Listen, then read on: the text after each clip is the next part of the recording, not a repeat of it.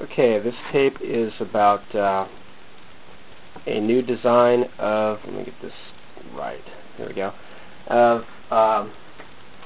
garage door opener to exemplify an idea of accelerating motion. We got this motor back here, and it's connected to the garage door. Now what it's going to do is pull, and eventually the garage door is going to go like this and pull all the way up and in. You know, so it's going to keep coming back here, and it's just going to keep winding this cord. Basically, it's just nothing but a long cord. It's going to go pull on this garage door. This is a garage door. Okay. Terrible spelling, but whatever. Okay, it looks like a U, but it's an A. Okay, here you have this. To exemplify this, imagine if I was down here trying to pull on a rope to move an object towards me. I just kept pulling on this rope until it finally reached me. But over here, let's say I had a friend right here who is on some kind of moving platform. Let me see if you guys can see that. No, you can't. Anyway, I have a friend right here who's on a moving platform that while I'm pulling the rope that's attached to him, he's pulling the rope that's attached to this, so that both of these things are moving at the same time, kind of like an accordion effect.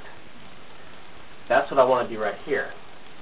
I want to set up another motor, say on like a pulley system right up here. It's got a little wheel there, and it's got a little wheel there, so it stabilizes it. This motor is actually going to be pulling this distance, while this motor is closing the distance between itself and the one in the middle. So while this one's pulling this one towards itself, this one is pulling the garage door towards it.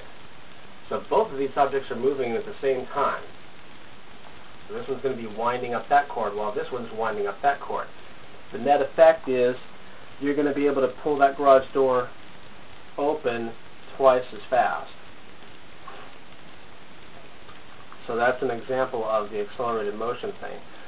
Now you just got to find another way to now push them both back now when they're crimped up here, to push them both out at the same time, so that you get the same effect, so that they're being moved out at the same speed they were as pulled in. So that's using an advanced idea for a garage door opener. I haven't reconciled how I would get them. Once these have been pulled in, you get the garage door open twice as fast as just using than if you were just using one motor. How do you get them back out again at the same speed? So I need you guys out there, the experts, to help me reconcile how to do that. And that's about it. Maybe these wheels would have little motors on them instead of this being right here. Well, that would still need to coil. That would still need to coil up this cord.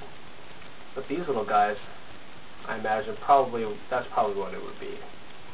While this one's letting this one out, these little wheels have motors and are moving out at the same time. This one's uncoiling the garage door and it's moving back down. So that's a possible idea. If you guys can work with that, take the idea, steal it, please. Somebody, you can, first one of you guys to take this and use it and make an advanced garage door opener. Even though I'm just using this example to show accelerated motion type concept by using more than one motor to close the distance twice as fast, splitting up the distances to two pieces, and both of those distances being closed at the same time, and consequently open back up at the same time, instead of just waiting for one motor to coil all this length, and it's just slowly pulling it up.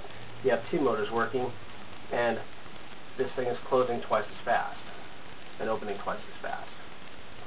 So please take that, do something. If you guys can put a video up showing some ideas that you have, go for it, please. Let's get some advanced technology out here for all of us to use. And not only that, but we have disabled individuals who might need this technology to help out in different ways. Can this be crossed over into other areas? Thank you for your time.